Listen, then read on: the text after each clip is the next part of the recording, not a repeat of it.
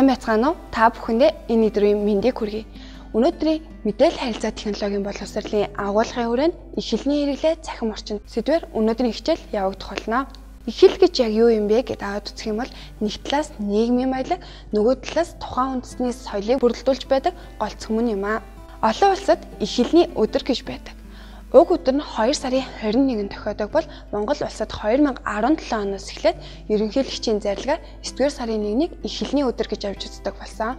За тэгвэл цахим орчин гэж яг юу юм бэ гэдээ аваад үзэх юм бол нийгмийн сүлжээ. Яагаад нийгмийн сүлжээ гэж тодорхойлж байна вэ гэдээ тодруулах юм бол нийгмийн дийлэнх хувийн тухайн сүлжээнд нэвтэрч өөртөө хэрэгцээтэй байгаа мэдээллийг авч бусдад дамжуулж бусдтай харилцаа холбоо тогтоож байдаг учраас нийгмийн сүлжээ гэж тодорхойлдог юм аа. 2019 онд хийгдсэн монголчуудын сошиал хэрэглээний судалгааг та бүхэндээ харуулж байна. Уг судалгаанд 15-аас 60 насны нийт хүмүүсийн 83% нь сошиал хэрэглээг идэвхтэй хэрэглэгч гэсэн судалгаа гарсан учраас Монгол улс олон улсад сошиал хэрэглээгээр нэгдүгээр чигсэж байгаа юм аа. За тэгвэл бидний сошиал хэрэглээнд их соёл ямар түвшинд хүрээд байгаа юм бэ? Цахим орчинд гаргадаг хэд хэдэн алдаанууд байдаг. За тэр алдаануудаас дурдах юм бол бид нар нийтлэл болон сэтгэл бичгтээ гаргадаг алдаа, за мөн хүмүүс хоорондын харилцагтаа гаргадаг алдаа, мэйл бичгтээ гаргадаг алдаа гэх мэт алдаанууд байдаг. За эдгээрийг одоо тодруулж үзье. За дараах бичлэгэнд бүгдээрээ анхаарлаа хандуулцгаая.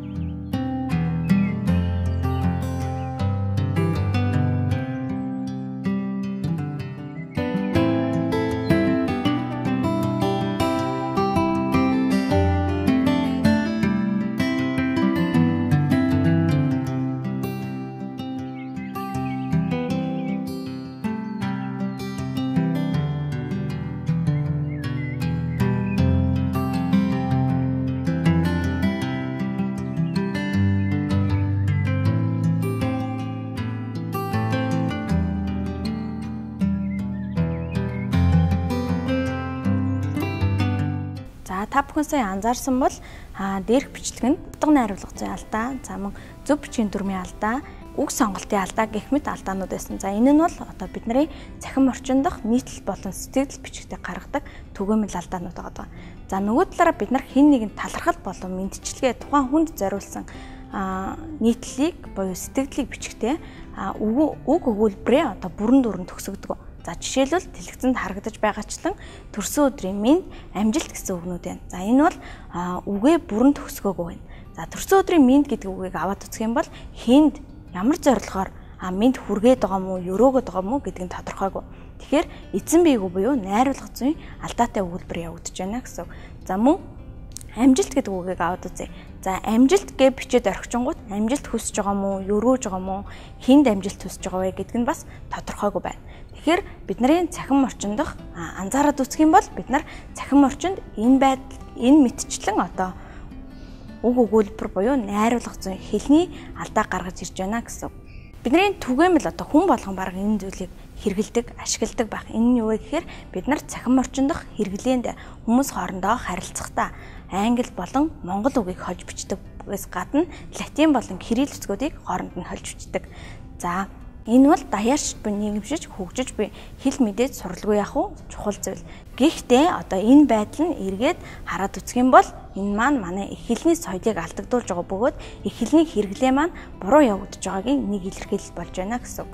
За мөн чаашлаад үзэх юм бол мэйл бичих гэж байгаа. За түрүү би бас дурдж өгсөн тийм ээ. Мэйл бичих гэдэг маань өөрөө бидний өдөр тутмын үйл ажиллагааны нэг хэлбэр. Энийг илүү тодруулаад үзэх юм бол аливаа зүйлийг бид нар хэн нэгэнд мэйл илгээхтэй болон хүлээж авахдаа эн чинь өөрөө их хэлний бидний бас нэгэн бичгийн хэлбэрийг харуулж өгч байна гэсэн. Бичгийн соёлыг харуулж өгч байдаг. Тэгэхээр мэйл бичихтэй одоо гарчиг бичихгүй ихэвчлэн мэйлүүдийг илгээгээд байдаг. Тийм учраас мэйл илгээхдээ одоо юуг анхаарах вэ? За мөн гарчиг бичихтэй бид нар юуг анхаарах үзэх хэрэгтэй юм бэ гэхээр дараах дэлгэцэнд харагдаж байгаачлан дараах дөрвөн зүйлийг анхаарч үзэх хэрэгтэй. Нэгдүгээрт оновчтой байх хэрэгтэй тухайн гарчиг маань. Хоёрдугаарт маш товч тодорхой байх хэрэгтэй. Гуравдугаарт шошготой байх хэрэгтэй буюу хаалтанд хийгдсэн байх хэрэгтэй. Дөрөвдүгээрт бусад одоо гарчигуудаас өвөрмөц тийм шинэлэг байх хэрэгтэй. За гэх мэтлэг зүйлүүдийг бид нар гарч өгөхдөө хэрэглэх зүйтэй. За мөн одоо тухайн ирж байгаа хэн нэгнээс хүлээж авч байгаа мэйлээ бид нар бүтээлчээр ашиглаж авах хэрэгтэй. За тэр мэйлийг бүтээлчээр яаж ашиглах вэ гэвэл дэлгэцэнд харагдаж байгаачлан одоо ирж байгаа мэйлүүдэд бүлгэлж ангилах, хавцлах хэрэгтэй. За мөн дараагаар нь мэйлүүдийн загвар ашигладаг байх хэрэгтэй. Хэрэггүй одоо ашиггүй зарим нэг мэйлүүд ингээд ихэвчлэн ирээд байдаг. Тэр мэйлүүдийг одоо аль болох устгаж цэгцэлж байх. Ингэж бид нар мэйлээ ирсэн мэйлүүдэд ангилж цэгцэлснээрээ одоо бидний ажлын бүтээмж бас нэмэгдэж ирж байдаг. За мөн цаашлбал бид нар мэйл бичихтэй зарим нэг зүйлүүдийг анзаарахгүй өнгөрөөд байдаг.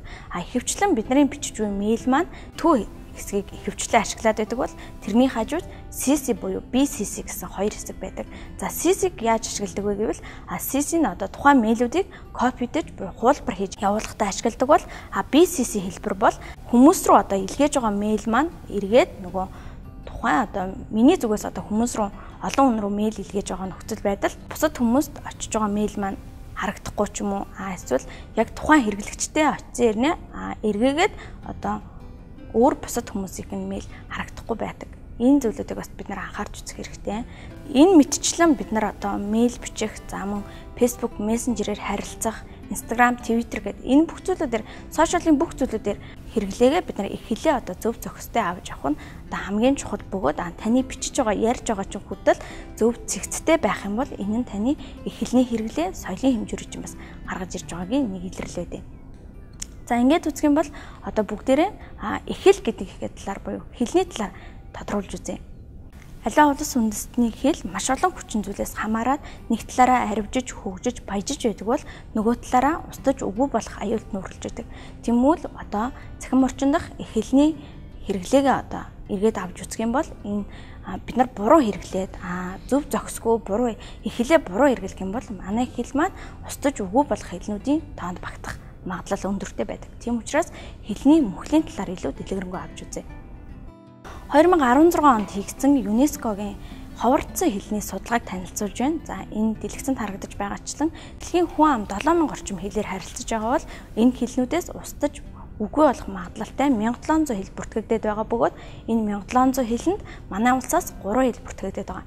Эдгээрийг тодруулж үзэх юм бол цаатын ястны буюу дуухай туухай хэл мөн дарахад хэлүүд ороод байгаа бөгөөд дуухай туухай хэлээр бол 500 орчим хүмүүс харилцаж байна. Тийм учраас энэ бол олон улсын одоо судалгаанд манай орноос одоо устдаж үгүй болох хэлний тоонд багтаад байгаа юм.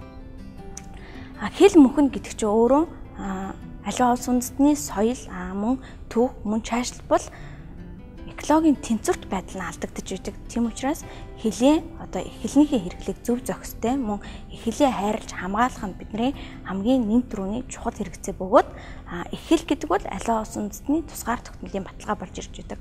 Тиймээс бид нар цахим орчинд этгээд үг, харь үг, бүдүүлэг үг, за мөн албархаг үг гэдлэг, найруулга зүйн алдаа гэх мэт энэ алдаануудыг аль болох гаргахгүй байх, мөн чаашлаад хэтрүүлэн хэрэглэхгүй байх. Ингэснээрээ одоо бид нар цахим орчиндх их хэлний хэрэглээгээ зүй зохистой ашиглаж байна гэсэн үг. Томчууд бид өөрсдөө бидний одоо түгээмэл гаргадаг алдаа бол яг өмнөх слайдууд дээр гарч ирсэн шиг одоо бид нар латин болон кирилл үгнүүдийг ихэвчлэн хольж бичээд байдаг. За энэ мэтчлэн алдаануудыг бид нар гаргахгүй байх бөгөөд бидний үлгэр дуурайрал авч идэг хүүхдүүдтэй аль болох зөв үлгэр дуурайрал үзүүлж явах хэрэгтэй бөгөөд цахим орчин бол олон нийтэд нөлөөлгүйц мэдээллийн хамгийн том хэрэгсэл өгөөд бид цахим орчин зөв зохистой, соёлтой их хэлээрээ бичиж ярьж сурах нь энэ нөгөө талаараа их хэлнийхээ дархлаа буюу их хэлнийхээ соёлыг бэхжүүлж байгаа хамгийн том хувь нэмэр юм шүү. Та яагаад цахим орчинд зөв боловсон гоё сайхан бичих ёстой юм бэ гэж аваад үзэх юм бол таны бичиж буй үг өгүүлбэр нэг талаасаа таны боловсролын төвшинг харуулж байдаг бол нөгөө талаасаа таны их хэлний соёлыг харуулж байдаг болохоор та заавал гоё сайхан бичих шаардлагатай юм аа. Одоо та бүхэндээ цахим орчинд алдаагүй бичих хоёр аргыг танилцуулж байна. Нэгдүгээр та эргэлзээтэй үг өгүүлбэр байх юм бол цахим талаас хараарай. Монгол хэлний тухай хууль 2015 онд батлагдсанаар тухайн хуулийн нэг хэрэгжилт болж монгол хэлний их тайлбартал цахим хэлбэрт шилжсэн байна. Та энэ тайлбар тал руу нэвтэрч ороод таны эргэлзэж байгаа үгнийхээ утгыг мөн зөв бичиж байна уу? Монгол бичгээр хэрхэн бичдэг? Энэ үгийг хэрхэн зөв дууддгийг та энэ талаас лавлах боломжтой юм аа. За хоёрдугаар арга бол та урт үг өгүүлбэр байх юм бол алдаа шалгагч буюу спел чек програм дээр шалгаж болно. Одоо бид нэр танд танилцуулах гэж байгаа нэг програм болохоор болор програм буюу үг спел чек програмаас ялгаатай байдал нь яг юу юм бэ гэдээ аваад үзэх юм бол энэ нь таны нэгдүгээр үгийн алдааг хянана, хоёрдугаар таны яриаг бичвэрт болгох, бичвэрийг ярианд болгох, англиас монгол руу орчуулахыг, монголоос англи руу орчуулахыг зэрэг маш олон давуу талтай програм юм аа. За та бүхэн энэ хоёр аргыг ашиглаж цахим орчиндөө алдаагүй зөв бичиж сурцгаая. Монгол хүн болгон их орноо хайрладаг шиг их хэлээ хайрлах нь зүүн хэрэг юм аа. Хэл мал гуравтайгаа хэн баян, Монгол баян. Өнөөдрийн хичээл анхаарал хандуулсан та бүхэнд баярлалаа.